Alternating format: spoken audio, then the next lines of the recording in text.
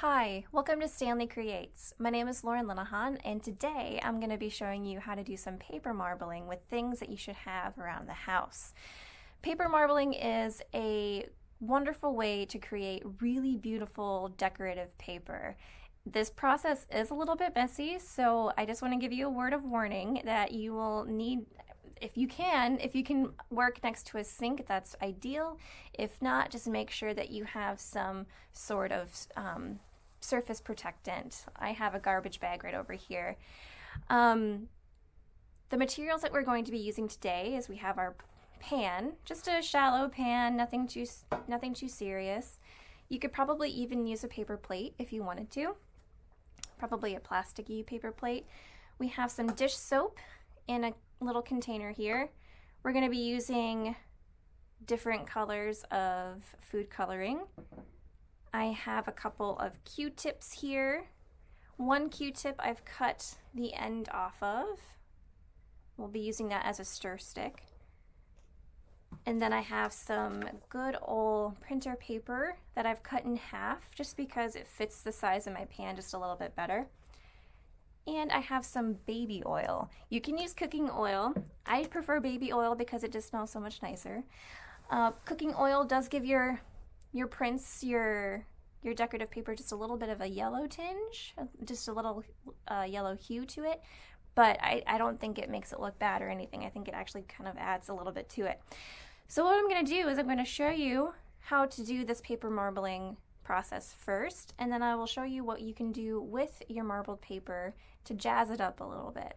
So what I'm going to do first is I'm going to take my baby oil and I'm just going to put a little bit in the bottom of my tray here, and I'm going to make sure that the whole bottom of the tray gets the oil that's covering all parts of it.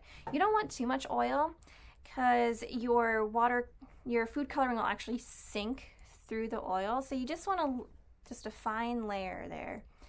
Then what you're going to do is I'm going to take my favorite color, which is blue. I don't know if you can guess that about me. I have green hair and I'm wearing a blue outfit.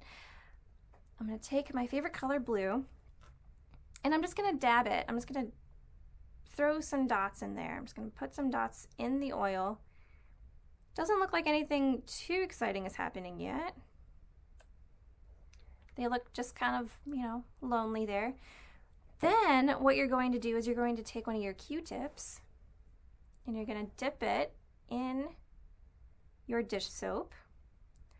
I like to get a good amount on there, just, I don't know, just it makes me feel better.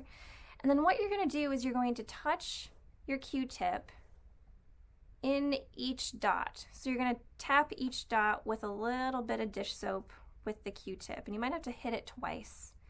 But what you're going to see is you're going to see it start to spread out, just like that.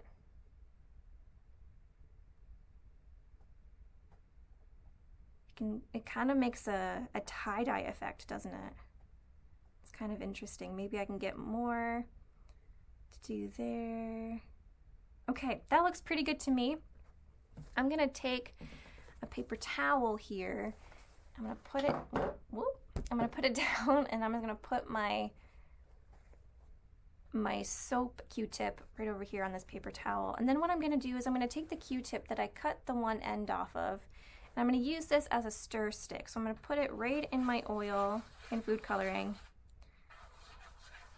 and stir it around like so. That's kind of pretty, isn't it? Okay, yeah, I'm liking how this is going out. That's how it's turning out. So I'm going to take my stir stick and put it on the paper towel as well.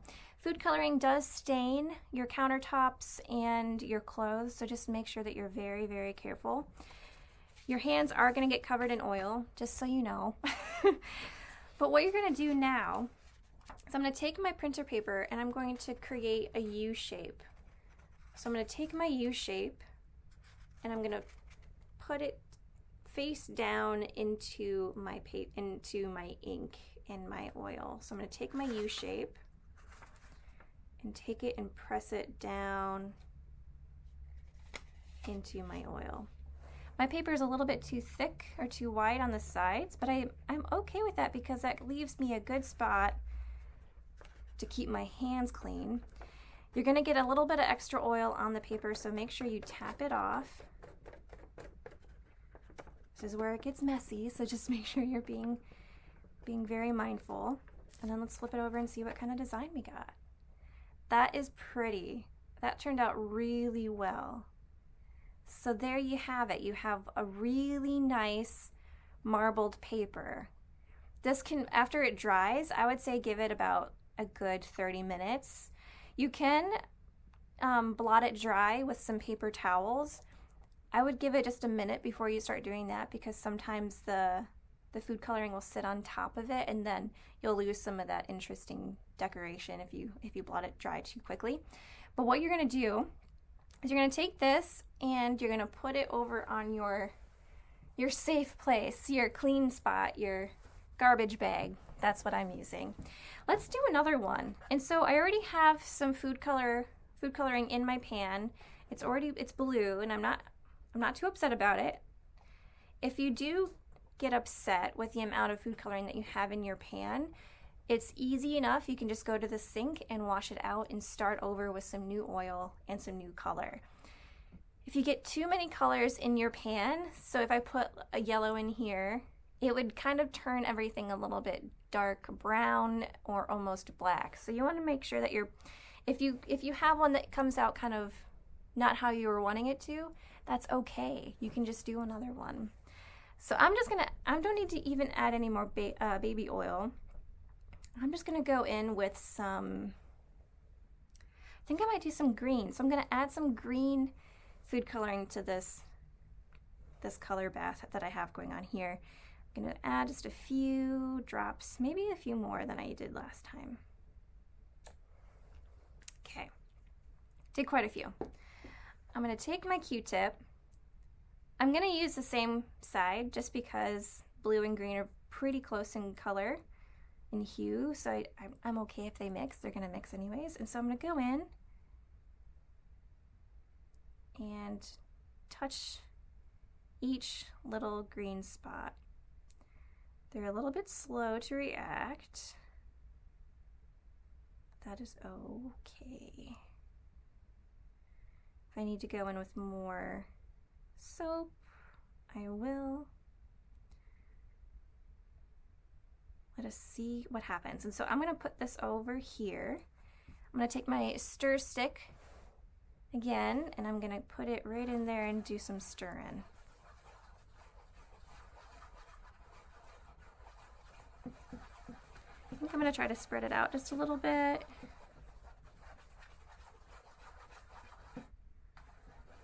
Let's see. My pan is filling up a lot with a lot of color, so I think I'm gonna put my paper in right now. I don't want it to be all green. I want there to be a little bit of, I want you to be able to see a little bit of definition, a little bit of lines in there. So I'm gonna go ahead and put my paper in right now. Remember to do the U shape. I'm not gonna go all the way to the edges because I like having a clean edge of the paper that I can grab onto. You can kind of see some of the food coloring marbling on the back of the paper as well, which is super cool. So I'm gonna take it, I'm going to tap it off like this. And then let's turn it around and see what we got. The lighting in here isn't the best, but it's quite pretty. There's a lot of different swirls and things and darks and lights of the greens. It looks really pretty. And I think when I make this into what I'm gonna make it into, and I'll show you just in a second, I think it'll work out really nicely. So I'm gonna quick clean up my space, which I would suggest doing after you were done with the paper marbling portion of this project. I would quick clean up just so your space is clean and ready to be used for a different part of the project. So I'm going to clean up my space real quick and I will be right back. Now that my space is all cleaned up, I have my marbled paper right here. I went ahead and, let me turn the light on quick. There we go. I went ahead and dried them off with some paper towels. Just be careful when you're doing that so that you don't rip your paper. But I'm going to put these over here for right now because we do not need them quite this minute. So what I'm going to do now is I'm going to show you how to make a small accordion book out of the marbled paper that you just made. So what you need for this process is, I'm just going to be using printer paper, just the same printer paper that I used with this piece and this one here, but I'm going to use a whole piece of printer paper. So what I'm going to do, or what you're going to do, is, I've already marked it up, so don't worry about this. So what you're going to do is you're going to take a piece of printer paper, you're going to fold it in half like this, once like that. Then you're going to fold it in half this way, like that.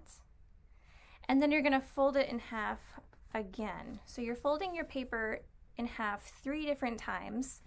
And so you're going to have a nice little rectangle here. You're going to open it up.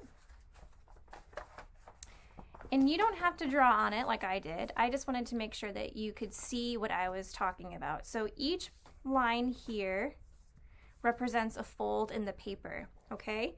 So I have this dotted line here to show you where you're going to cut.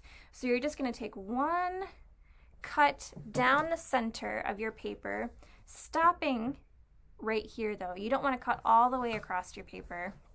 You just want to cut from this point down here up to this point here. So that's what I'm going to do. I'm going to grab this piece of paper. I'm just going to go ahead and cut right on that dotted line. But I'm going to make sure that I don't go past that mark. So it kind of created legs. It kind of looks like I created legs. So now what I'm going to do is I'm going to create the accordion book now. So what I'm going to do is, this is a little bit tricky. So I'm going to, it's like when you're folding a fan, you go over, you know, you alternate your folds. And so I'm going to take this fold here, and I'm going to bring it over like that, just like that.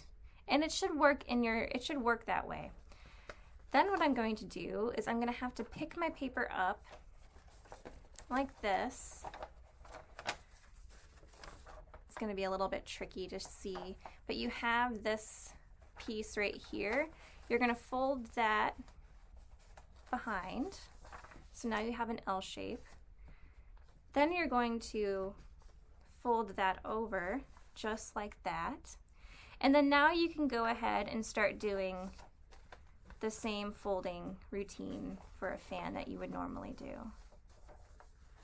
So some of your folds might need to be refolded. So let's do that one more time. So I'm going to open my paper back up, just like this. So I'm going to take my first fold here, this rectangle, and I'm going to fold it all the way over here, just like that. I'm going to fold it underneath, like that, over that way, and then this way, and then this way. So when you open it, you've created this interesting accordion book. Okay, so now that we've folded our paper and we've made our accordion book, obviously yours isn't going to have the lines on it. Unless you want that, you can go ahead and do that. But we have our accordion book like this. And so then now what we're going to do is we're going to take our marbled paper and create a front cover and a back cover. And it's super simple. You only need some scissors, and you shouldn't need any glue of any kind. So what we're going to do is I'm going to take I'm going to select one side here. This is going to be my front cover. So I'm going to lay it out like this. And then I'm going to lay my paper down like this right here. So the decorative side is this side, and I'm going to lay it flat down on my piece, or on my table. I'm going to take my accordion book, and I'm just going to place this line, this fold right on the edge of my marbled paper. Now what I'm going to do is I'm going to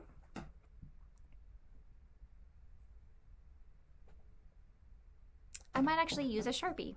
If you have a pencil or anything around you, I would probably use that. But what I'm going to do is I'm just going to mark that I'm going to cut right here. I'm going to cut across, and then I'm going to cut across right there. So what I'm going to do now is I'm going to remove my paper, and I'm going to cut my paper down to fit my book a little bit better.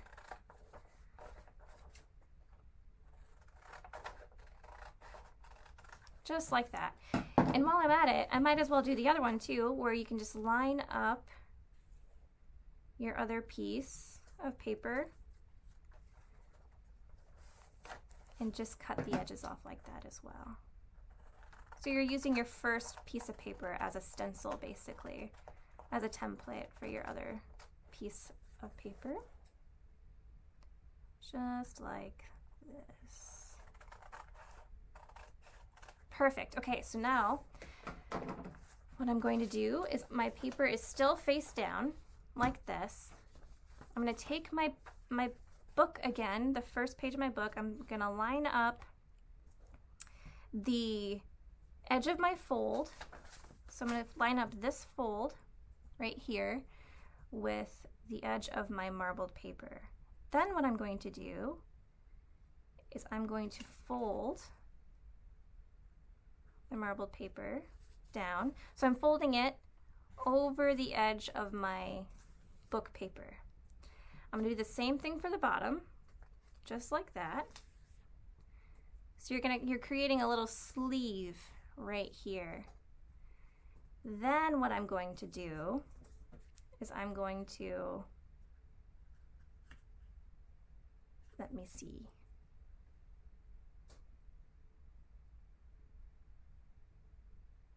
Then what you're going to do is you're going to cut here to here like a triangle. So I'll show you what I mean. So I'm going to cut this corner off right there, and then I'm going to cut this corner off right there. It doesn't have to be perfect, but that's how I'm going to do it. I'm going to pull my book out just so I don't cut it. And I'm going to cut along these lines right here. Just like this. It doesn't have to be perfect. It's not straight or anything like that, but it doesn't, like I said, it does not have to be perfect. Instead, I'm going to put this back on my book.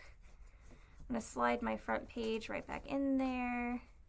This might actually be the back page the way I'm doing it, but I'm going to slide it right back in there. And then what I'm going to do here is I'm going to fold this right over the edge like that as well. And then the fun part here is you can take, if these bug you, you can go ahead and just slice those off, just cut those off. It's going to bug me, I can already tell. Just like that. And then what you're going to do is you're going to take your paper and kind of fit it underneath.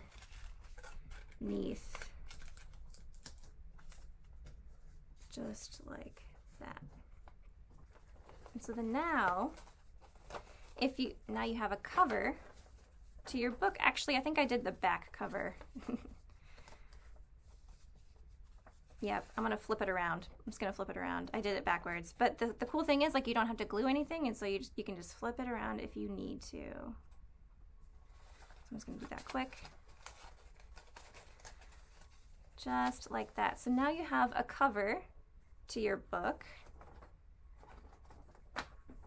Just like that. And so I'm going to show you the back one just one more time, just so you can get an idea of what I did again. So I'm going to take my back cover, my back marble paper, I'm going to flip it upside down like that. So the top of it is facing down towards the table.